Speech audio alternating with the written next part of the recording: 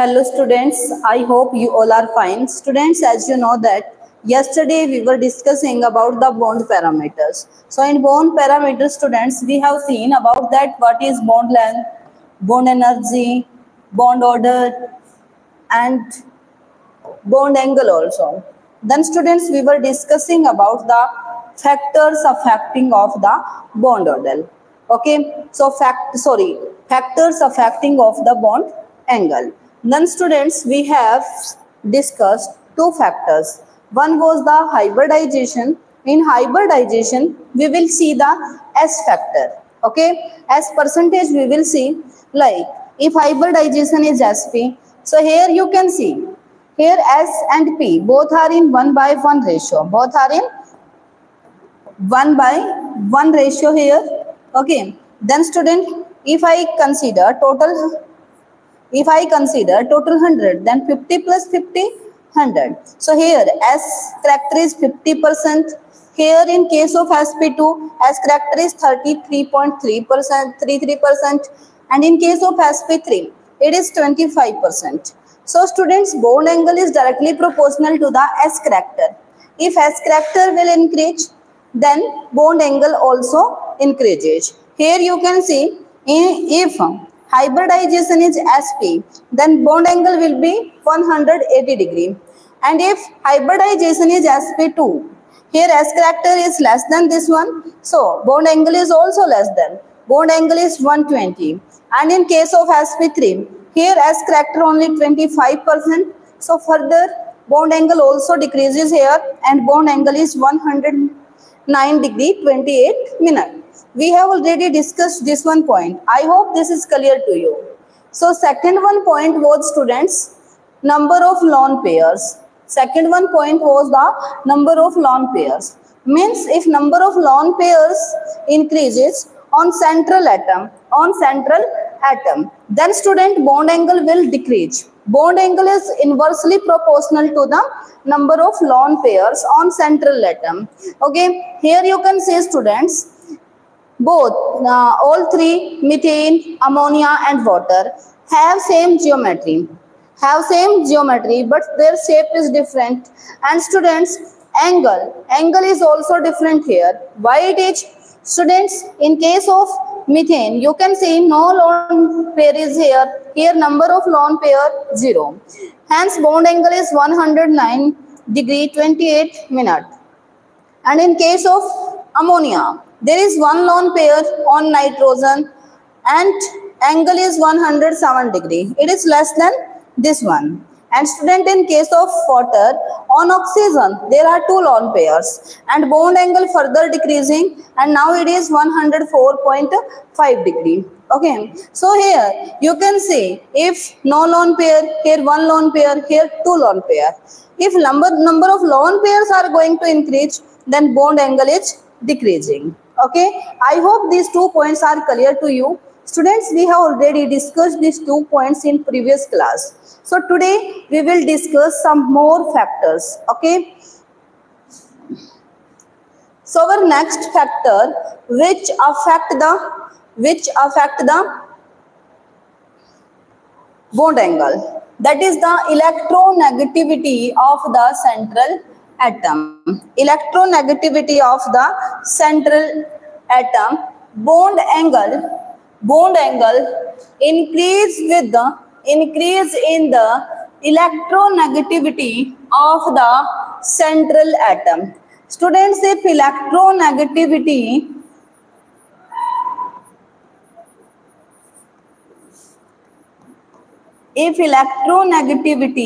of central atom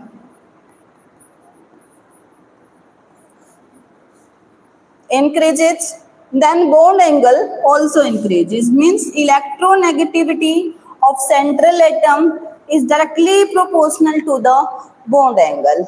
What do you mean by this one? Students, if I talk about group number 16, electronegativity. Here group number 16 elements, these are oxygen, sulfur, selenium. So student, here you can see, you know very well, if I move down the group, top to bottom, then electronegativity decreases, electronegative character decreases.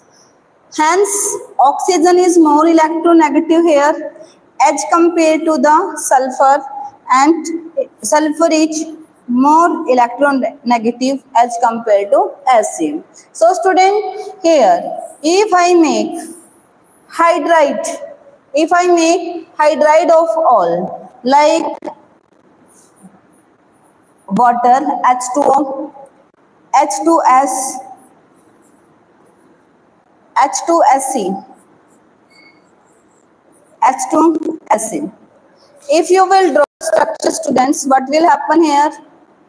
In case of oxygen, we have already drawn the structure. Oxygen has 6 outermost electrons, 6 valence electron. It will consume 2 electrons in bond formation, and 2 lone pairs are here. 2 lone pairs are here. Of the group number 16, so all have 6 valence electron. This one also has 6 electron. Okay, students. So here in all cases, same type of shape they have. This one also. But student, here angle difference take place. Because if we move down the group, then electronegativity of element decreases. Then angle also decreases. You know, students, here in case of water, this angle is 104.5 degree. 104.5. This one. But in case of H2S, this one is 92, around 92.6. Again, and students, here in case of H2SC, structure is further same. Okay, but angle further decreases. Here it is around 91. Then student, you can see, if we move down the group, then electronegativity decreases. So here central atom is oxygen, here central atom sulfur, here central atom is Ac. So here you can see, if we move down the group, electronegativity decreases. So its electronegativity is maximized, then bond angle also increases. So this will be the order for the bond angle also. Okay, students, I hope this is clear to you. Our next point is factor affecting the bond length. We have discussed about the bond orders, okay, bond length, bond strength, and bond angle, and factor affecting of bond length also. Now we will discuss about the factor affecting the bond length. Factor affecting bond angle we have already done. Now we will discuss about the factor affecting of the bond length. First one factor is size of bonded atom. As the size of the bonded atom increases, the distance between both the nuclei also increases.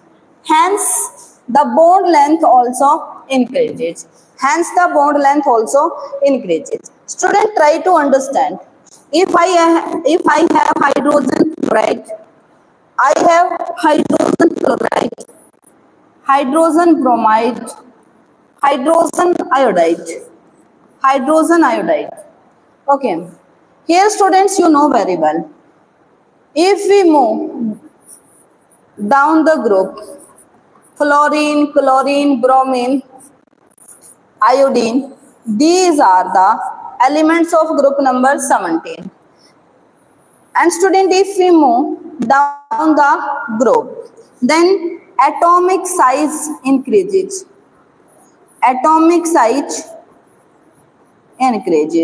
Why it is increasing? Due to increasing number of shell. Due to so difference in the electronegative part. Here fluorine, here chlorine.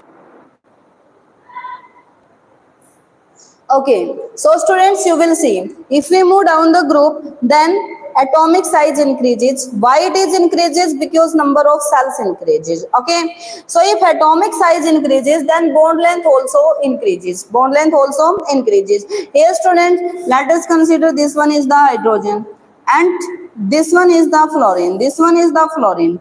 Okay, here size of the this one is hydrogen and chlorine. Chlorine size is greater than the fluorine. Chlorine size is greater than the fluorine.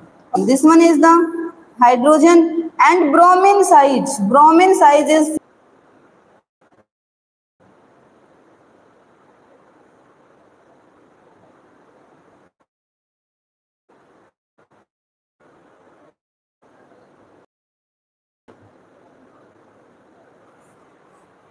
yes. Friends. So you can see if down the group we move, then number of cells increases, so atomic size also increases. And students, if atomic size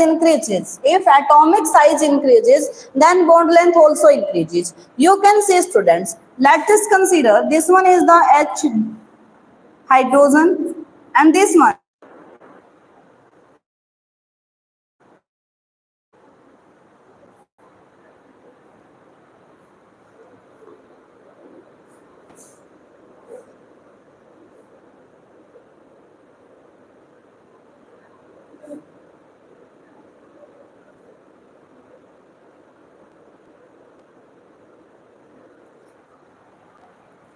Yes, students. So what will happen? Let us consider this one is the chlorine and here this one hydrogen and this one we are considering this one is the iodine. Students, you can see if size increases, then this bond length also increases here. You can observe this one. This one is longer. This one is longer as compared to this one. As compared to this one. So we can say if atomic size increases, then bond length also increases. Means bond length is directly proportional to the atomic size. Bond length is directly proportional to the atomic size. So size of bonded atom if increases, then bond length also increases. So bond length is directly proportional to the atomic size here. Then students, in hydrogen halide, this will be the order for bond length. This will be the order for the bond length. Okay. Then next one factor is students multiplicity. Bond length is inversely related to the multiplicity of the bond. As the bond, yes, what do you mean by the multiplicity, students? Students, you know, carbon, if there is carbon to carbon single bond, this one bond you can see, this one bond is between carbon and carbon, and if this one is the single bond. Okay, and carbon to carbon multiplicity means carbon to carbon may be double bond also. Okay, and maybe triple bond also. Then it is known as the multiplicity. So students, if multiplicity increases, so here this one is the double bond. This one is the triple bond. Here students, if multiplicity increases, then bond length decreases. You know, bond length is inversely proportional to the multiplicity. If multiplicity increases, then bond length decreases. Then bond length will decreases. What do you mean by this one?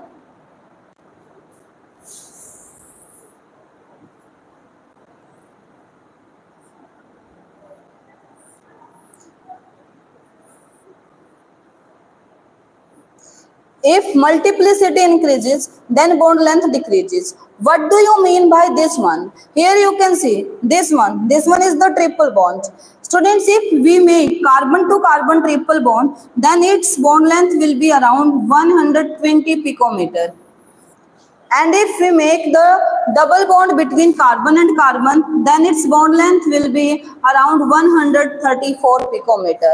And if this one is the single bond, then bond length will be around 154 picometer. So you can see this bond length is maximum in case of the single bond, and it is the minimum in case of the triple bond. Here means if multiplicity is increasing here, then students, bond length is going to decrease. Here only single bond, then bond length is maximum. Here triple bond, so bond length is minimum. So if multiplicity increases, then bond length decreases. Okay, I hope this concept is clear to you. Next one is the students, bond order. As the bond order increases, the bond strength also increases. Since the bonded electrons are bound strongly between the two nuclei, the bond length decreases in this way. Yes, students, this one is the same concept. What do you mean by the bond order? We have already discussed about that. Bond order means number of bonds between two bonded atoms. Okay, so here you can see bond order is only one. In this case, bond order is 2 because 2 bonds are there. Here bond order is increases. If bond order is increases, then bond length also decreases. Bond length also decreases. Means bond order is also inversely proportional to the bond length. Okay. Then students, our last point is percentage of the S character. Percentage of S character.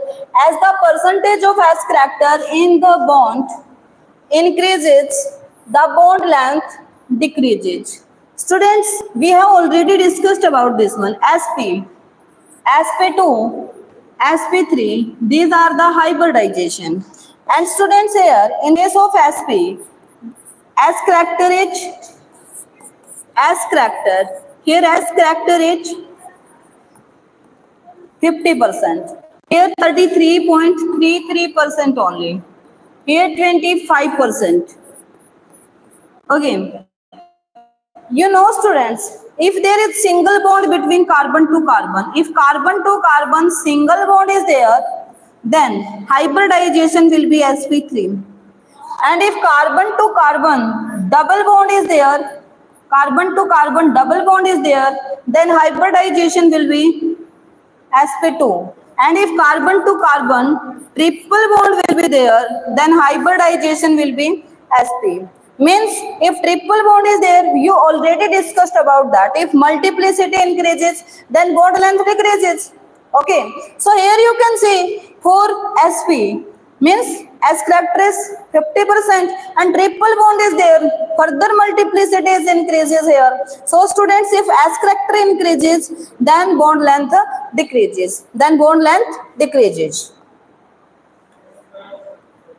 Number of the lone pairs on the bonded atoms. Number of lone pair on the bonded atom is the last point for this. As the number of lone pair on the bonded atom increases, the bond length also increase due to the repulsion between the lone pair. If number of lone pairs on bonded atom, like students here, lone pairs if increases, then these lone pair, they will repel each other. If they will repel each other, then bond length also increases. Bond length will increase. Means bond length is directly proportional to the number of lone pairs present on the bonded atom. Okay, so and next one point is the electronegativity difference. Bond length is inversely related to the electronegativity difference between the two bonded atoms. If electronegativity difference increases, then bond length decreases. Okay, students, I hope these points are clear to you. So, student, you can see in brief, bond length is directly proportional to the size of atoms. Directly proportional to the size of atoms. Bond length is inversely proportional to the multiplicity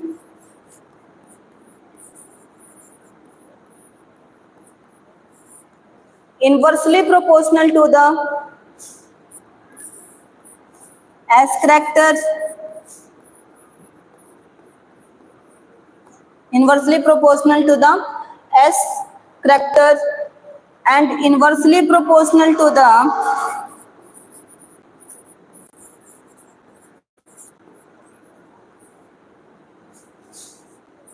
bond order.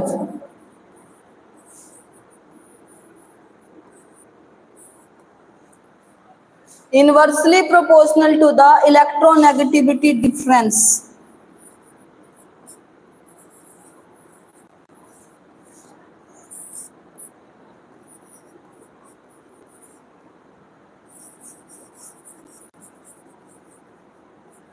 Electronegativity difference. Okay, you can see between hydrogen fluorine and hydrogen iodide. Okay, here fluorine is more electronegative. Here electronegativity difference is more as compared to this one. But size will be greater here. But here electronegativity difference is small, but size is greater. Okay, here electronegativity difference is more, but size is smaller. Means it is inversely proportional to this one. So students, these all points we have discussed about the factor affecting of the bond angle, factor affecting of the bond length also. And you know, bond length is inversely proportional to the bond length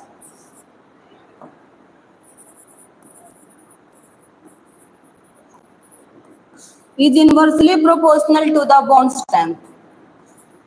If you know about the bond length order, students, easily you can reverse that and you can tell about the bond strength order. Means if bond length is greater, if bond length is more,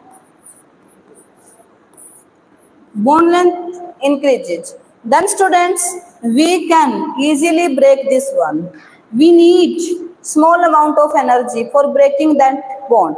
Means its strength is weak. Okay, it is not so strong. Then students, if bond angle, if bond length increases, then bond strength decreases. So all order will be the opposite in this case. And bond length is inversely proportional to the bond bond order. Hence we can say bond strength is directly proportional. Bond strength is directly proportional to the bond order. So students, two parameters we have done in explained way. One is the bond order, bond length and bond angle. I hope these points are clear to you. So thank you. Have a nice day.